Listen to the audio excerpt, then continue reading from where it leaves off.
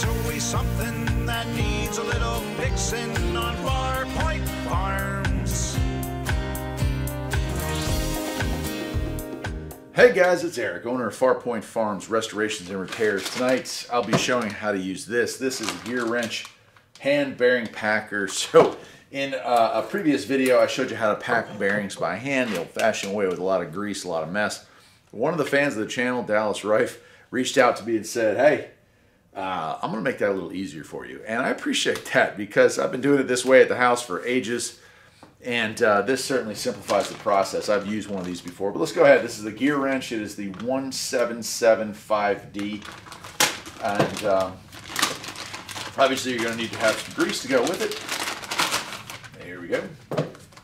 And it does have some instructions here. Set those aside for right now. Take the rubber band that's holding it all together out. And what you see here is this. Different sized cups and cones to fit it all together, but you're going to place your bearing in here and then you're going to be squeezing down, and as you squeeze down all the grease comes up through. Can't go up through this, so it just kind of pushes off to the sides and repacks them. So the first step is to load this thing up, and isn't that cool? It actually has a grease fitting up on top here, so you can fill it with grease using a grease fitting. The grease will fill this bottom part of the chamber and then it pushes up through those little holes right there. Pretty cool. Give me a second, I'll go ahead and load this thing up and we'll do it. Without a doubt, we are about to get extremely dirty. I've got some high temp disc wheel bearing grease, brake disc grease. I'm gonna put it in there. Oop. Make sure I don't have any trash now. It looks like a little piece of something. There we go. And so, oh yeah. Oh God, yeah. That's just the stuff right there. And that's just how this is. Even with a wheel bearing packer, which does simplify the process, loading and unloading and greasing wheel bearings is just a really messy job.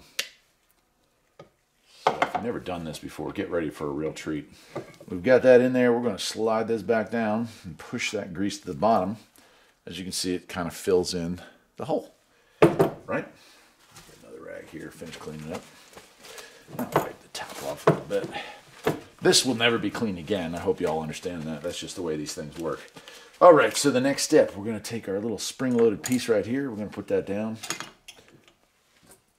We're going to push this down. And then we're going to put this on here, and we're just going to push, and we're going to apply pressure, and I hope y'all can see it. I'll try to zoom in on it, maybe. Little by little, as I put pressure on this.